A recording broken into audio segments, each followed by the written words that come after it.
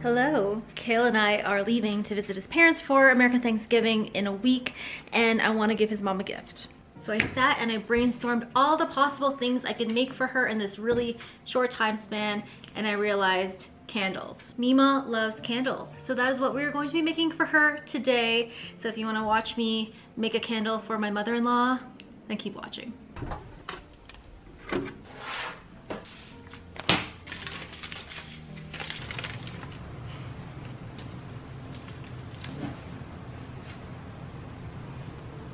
When I asked Mima what kind of scents she liked, I asked her if she liked the scent of mulled wine, which is a very festive scent, and she said she liked it, so guess what?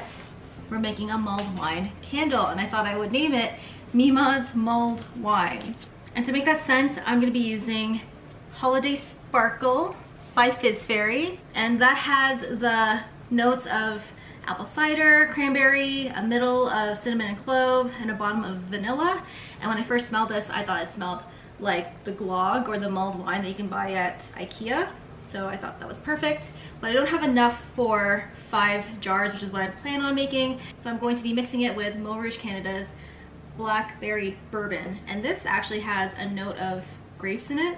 So all together, the scent is just magical. I'm excited to make a candle with these two, and I have a full week to test out whether or not, first of all, if it's safe, if it makes a good candle, if the scent throw is good, and that's definitely what you would want to do when you're making candles. Whether you're giving them away to someone or selling them, you just want to make sure that the candle that you're giving to another person is a good candle. For wax, we are using coco-apricot wax, and I used this wax before, loved it, has great scent throw, and it's really, really easy to work with. I'm going to start off by cutting chunks off of this and putting that into my metal wax pouring pitcher.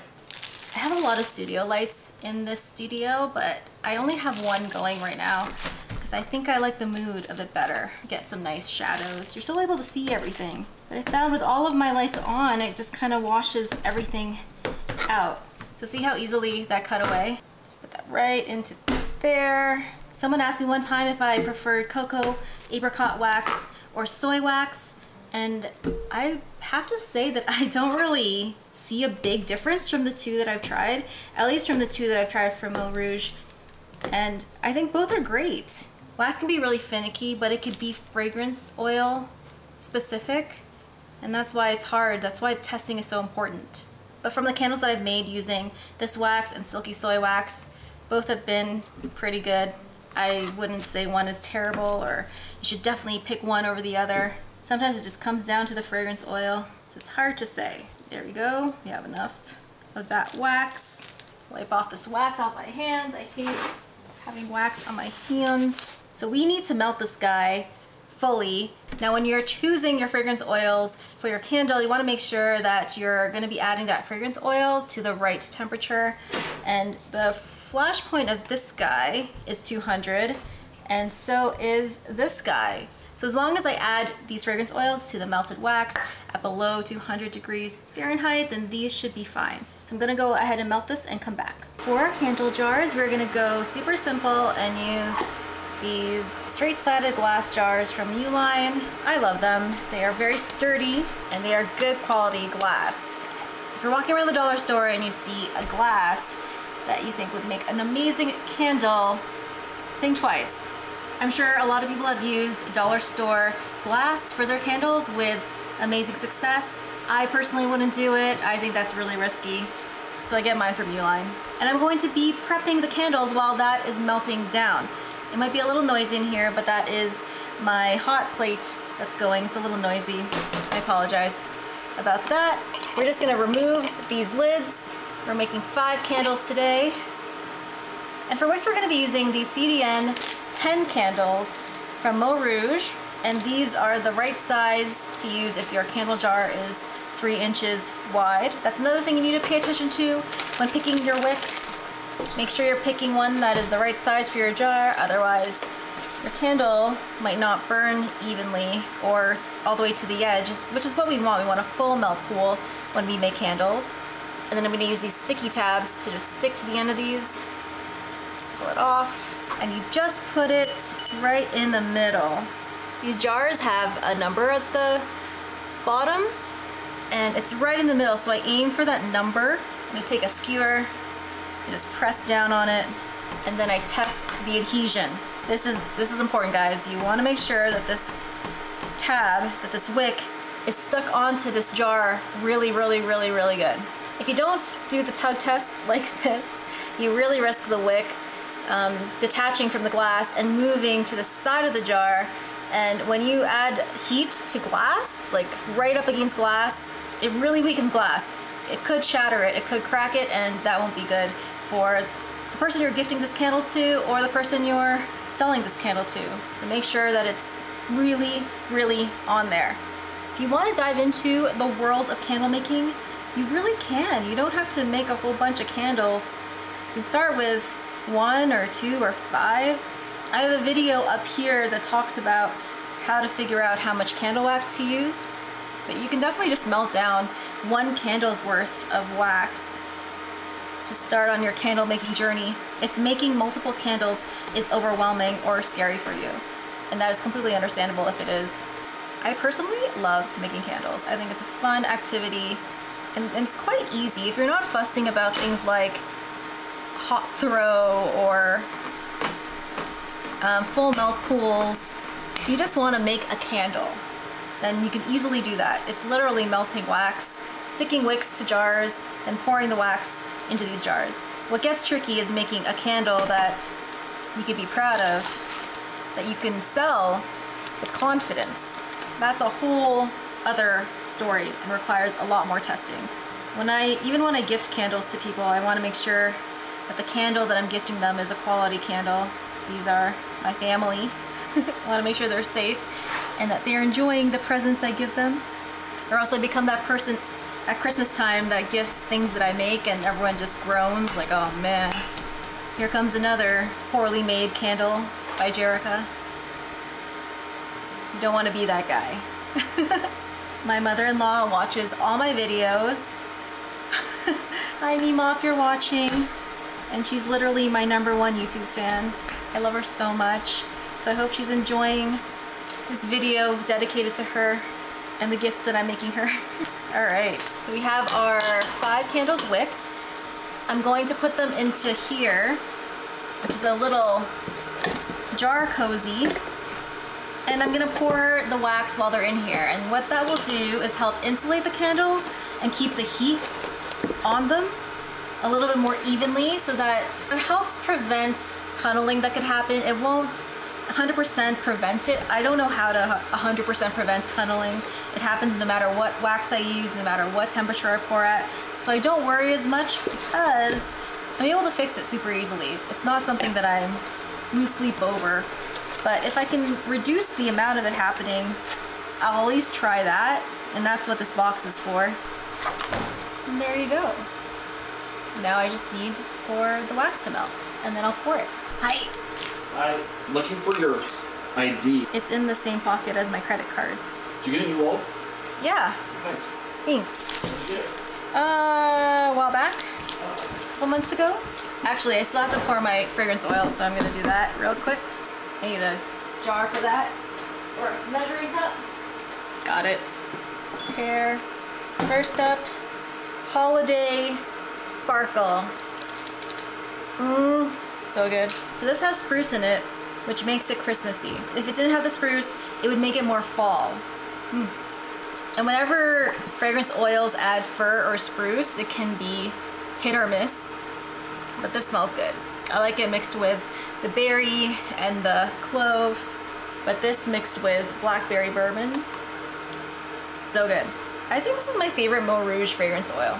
How many of you have used this fragrance oil and have fallen in love with it instantly? I have multiple bottles of this. I can never get enough.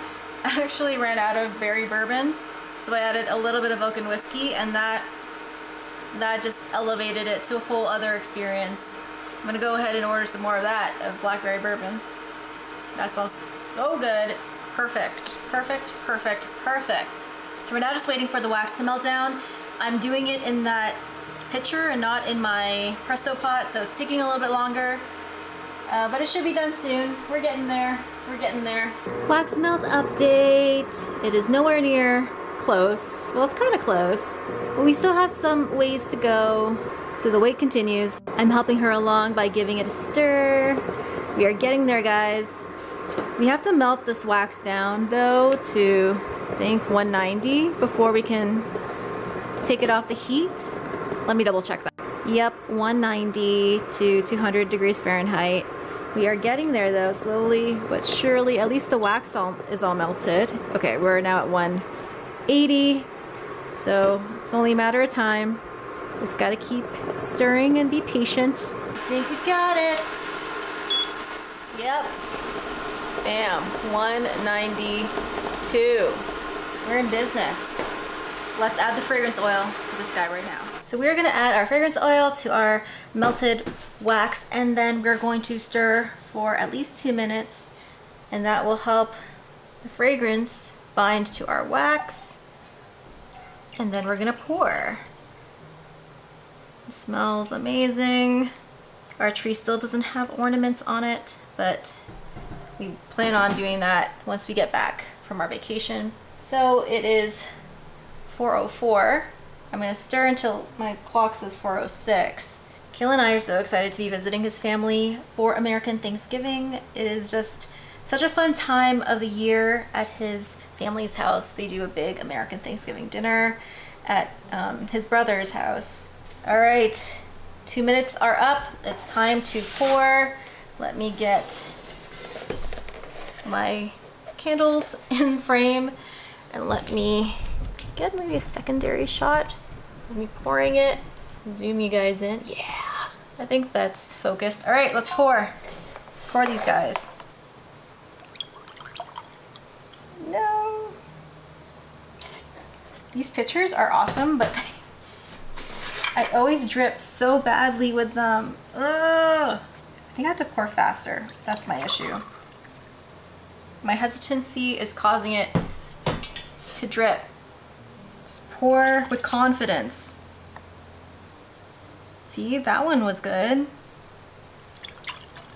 It gets better the more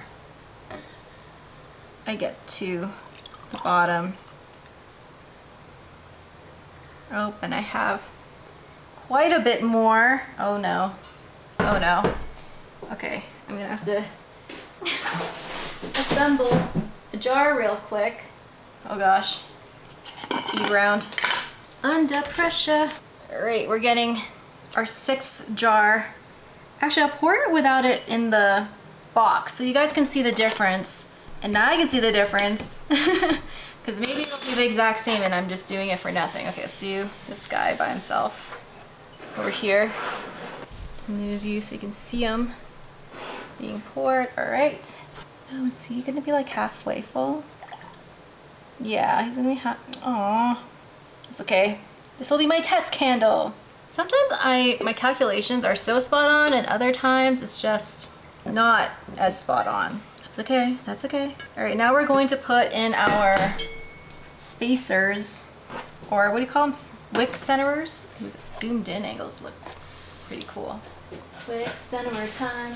So I'm gonna put my wick centerer in here. And we're going to pull and then slide it over so that it's tight. So you want it to stay in the middle. That is the goal. Is this one going in? Perfect. Which way do you guys do these wick centerers? I've seen people do it this way, the way I'm doing it, and then this way. I feel like both are good. Maybe I'm doing it wrong. Please tell me in the comments if I'm just totally watching it. Because I think it still has the same effect. Like, it still centers the wick, whether you do it the other way. I just feel like it sticks to the middle better if I do it upside down like that. If I do it like this, it's a more sturdy hold. At least that's what I've observed. Get in there, yeah. All right. Oh, I have to do a wick centerer for my test candle too. There we go. Perfect. So we are going to wait for these to solidify and then come back and I'll show you what they look like once everything is solid and no longer liquid. And that'll be done. So here are the candles, and we have sinkholes. But the one candle, our half candle, our tester candle, they don't. This is not really a true test because I only filled this jar about halfway where the other jars are filled up all the way to the top. But these guys have holes in them, the tunneling. It's super common for this to happen, so I'm not bothered by it anymore like I used to.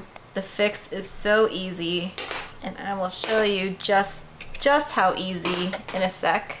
So we have these two that turned out great, no sinkholes, but these three, these guys all got tiny little sinkholes that I need to fix. And this one's just fine. So let me do that real quick. So I use this heat gun, and this is my tool when I am shrink wrapping bath bombs, but this comes in really handy for fixing these sinkholes. So I just turn this on, and I point it down into the, I'll bring it closer actually. I bring it closer to where the hole is, and you can see the wax melts instantly, and it's going right into that hole. And what you're trying to do, just have that melted wax fill up the hole so that we have a smooth top. And it's important while you're doing this too to have a full melt pool so that when it solidifies, it's completely smooth over the top. So that's that one fixed. Let's do this guy. It doesn't take a lot to just melt these down and fill up that sinkhole. This one's a really big one. I don't know if you're able to see it. Yeah, there. This is a pretty big one.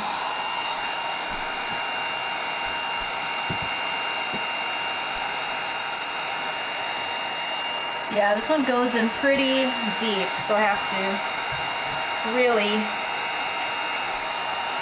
blast this for quite a bit until all of that melted wax fills up that sinkhole. And there we go. We have filled up, and that should dry nicely. And while those are resolidifying, I'm going to trim these wicks. And we're going to trim them to about 1/4 of an inch tall.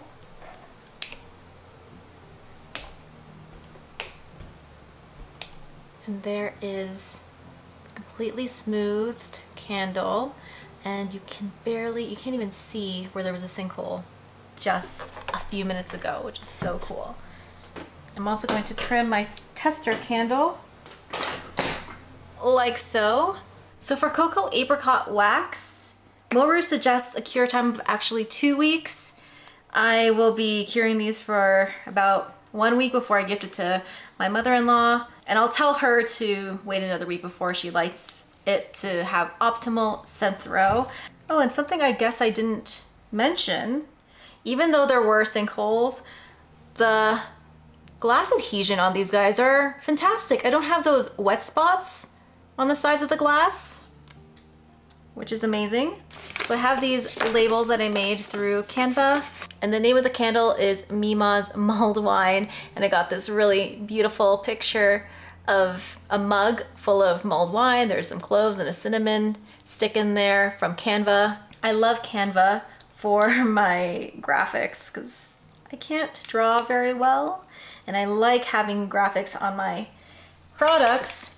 So Canva is my go-to. I have a link to that in my description box below. A lot of their really great pictures, like the picture of this mulled wine, is a pro image, and you can only access it if you have a pro account. It's about $10 a month. I think it's absolutely worth it. And there you have a gorgeous candle that just looks perfect, high-end, and would make an amazing gift. Yes, I even make a label for the tester jar. I still want it to look good on my counter while I'm testing it out, guys. And that is it. A beautiful candle. I am so happy with how these candles turned out. They smell absolutely divine. They're not only soothing, but they are so festive, and I think a great scent for this time of year.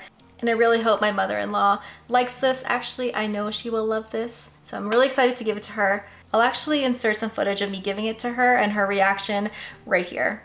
What are these? These are some candles for you. Mima's mulled wine. Give me a sniff. Thank you, Oh, you're sweet. welcome. Oh, I love it. I can't. Ooh, I love it. Okay, let's put it on the table, sister. I'm glad you like it. Oh, Callie. Oh, my gosh. Just a minute. Smell. Callie, you want to smell? Oh, You like it? that's beautiful. Yes. If you want info on any of the materials that I use, the fragrance oils, the waxes, the jars, all of that is linked down below. And if you want a step-by-step printable PDF on how to make this exact project, I have that on my Patreon. Speaking of my Patreon, thank you to my patrons. You are amazing. Without you guys, this channel would not be the same. And I honestly think I would not have the motivation to make as many videos as I do. So you guys, thank you so much, especially my Bubble BFFs right here. They are the true MVPs. I appreciate each and every one of you. Thank you so much. And that's it. If you like this kind of video, give it a big thumbs up. If you want to see more, then please subscribe for more fun projects. 2022 is winding up, but that doesn't mean that the fun times have to end just yet. And I'm also considering doing Vlogmas, which will be crazy, but I want to attempt it. But until the next video, keep smiling, keep being awesome, and keep making beautiful things like candles for your friends and family and loved ones and customers. And I will see you in the next one. Bye, guys.